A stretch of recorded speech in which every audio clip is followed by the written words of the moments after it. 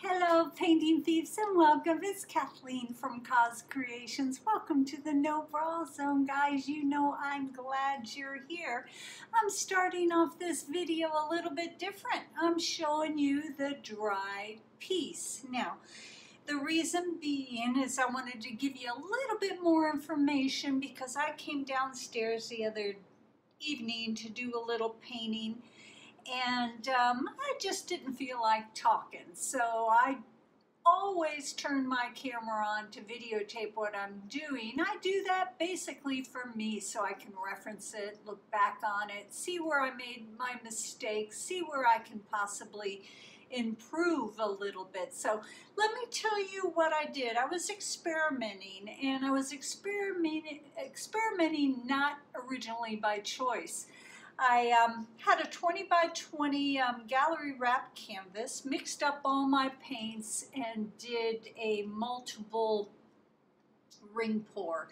My paints were way too fluid, and they just traveled all over the place, and it was just a mess. So when that happens, I scrape my canvas, I save my drippings, I throw them in a big old bucket, and I generally use those later on as a base coat. Just a base coat that, you know, nobody will see once the rest of my painting is done. So I don't waste paint. So after I did that, there was a little bit of paint still left on my canvas. So I took a large paintbrush, and you'll see it in the video, and I just basically worked most of the paint off, which left me with a black canvas with the thinnest layer of paint on top of it. And I thought to myself, you know what?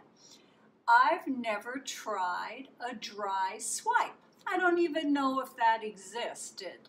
But I had all these beautiful paints. I didn't want to store them. So what I did was I did a painting on a dry canvas or a semi-dry canvas. Remember, I took my paintbrush and worked off all the rest of the additional pour that was on that canvas. So the canvas is slightly moist, but what was interesting about it is as I swiped, once again, my paints were very, very fluid.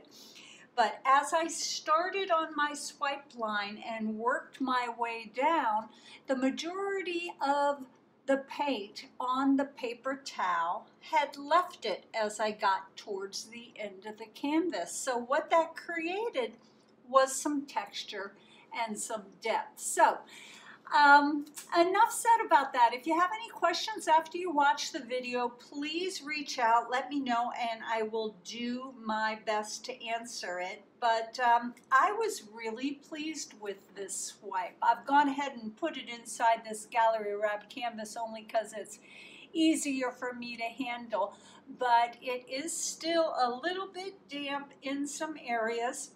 It's sealed up very nicely. You'll see me torch it towards the end, and all kinds of cells popped up from underneath, only in the area where my swipe line was, where the paint was a little bit thicker, because as I swiped it down the canvas, the paint got thinner. Because there was not a lot of paint left on the edge of my damp paper towel. So kind of cool, kind of interesting. I'm always looking for something new and a little bit different. Love experimenting. So I thought I'd share this with you guys. Hope you enjoy. Thanks for joining me.